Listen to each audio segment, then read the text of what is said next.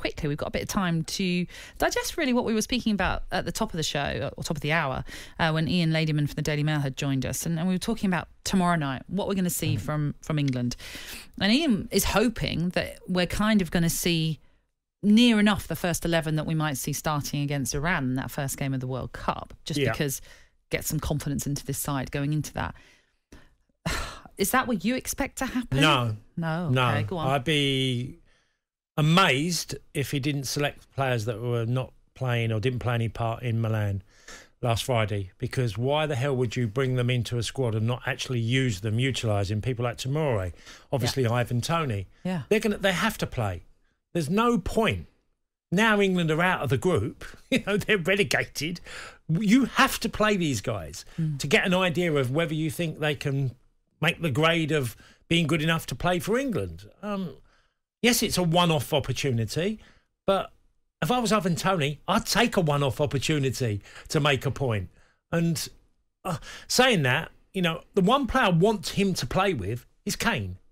And now Kane played Friday. I want him to play Kane alongside him, because Kane isn't a player. He's so versatile as a striker. You can go, you drop in the holes, let Tony. That doesn't mean you play direct. That doesn't mean you start booting the ball forward. What you can do is you can have two centre forwards who can appear like Shearer and Ferdinand, Shearer and Sheringham, two players that can get into positions of danger. And maybe that's a better solution for someone out wide who's crossing the balls, and, they don't have to be as precise when they're... Because quite clearly against Italy the other day, the crossing was awful. Now, there were poor crosses, but there wasn't very much to aim at either. There wasn't enough bodies in dangerous areas in the 18-yard box. So I'd like to see that option. Just don't make the team go suddenly start booting it from, the back to the front really quickly. So Ivan Toney deserves a chance, like Tomori does. And the boy at Palace, Mark Gahey. Mark Gahey. They deserve a chance to go, right, I'm going to put you in. I mean, otherwise, why select them? Because if you didn't play them, I'd be asking the question, what was the point of them being in the squad?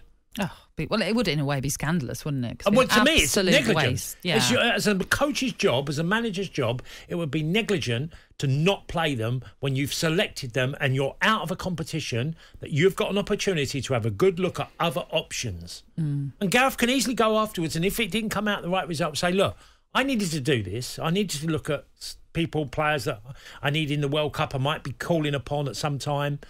I had to do this. Yeah. It's... I think to me, it's such an obvious... I don't believe he will go with a side that's going to be the starting lineup of the team that opened the World Cup for England. It will be nowhere near that type of team. And I mean, Ian obviously made the point, and it made sense in a way, that obviously if you do want to get your first 11 with as much confidence going into the World Cup, and if they were to get a good victory over Germany, that would be great. This isn't about a confidence game. No. You've got 2 months to go. You don't need a confidence game. Well, that's where club form comes into it. That's where you get your confidence. If you were playing next Saturday, Nat, I would say, well, of course, you want to. But you've got a long 2 months. You've got a long time before your opening game. And no, it's about looking at other options. Really 80 or 90% of your squad already. And if you don't, you should do.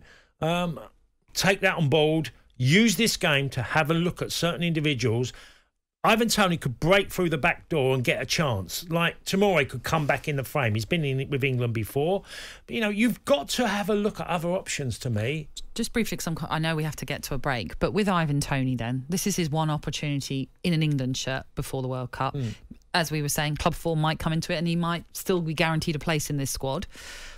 You know what it's like to have that first game in an Ireland shirt. What's the message? What will you be telling him to do? Is it a case of don't snatch at things, just be composed as normal? Your fans will love you making your debut. Okay, so there'll be a real optimism about Ivan Toney playing the game, because the England fans will want to see something different from what they saw in Milan.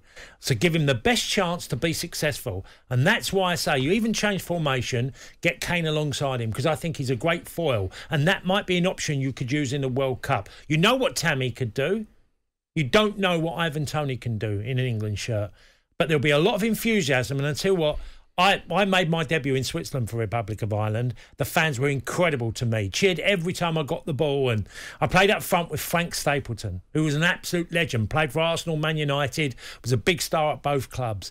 And, that experience for me will always sit for me. I remember that game like it was yesterday. Same for Ivan Toney. Home game as well, Wembley. Exactly, that's home. Maybe some opportunity. home comforts there. Last time he played at Wembley, it was pretty successful for him. So remember that playoff final? I mentioned Brentford. Anyway, He loves it though. He No. does. He does love the pressure. You can tell He that. does. Yeah. He does. He's got that. He's got a bit of swagger about him, hasn't he? So I'm sure he'll relish the opportunity if it's given to him. But England against Germany live tomorrow night here on talkSPORT. 7 o'clock. Our coverage begins.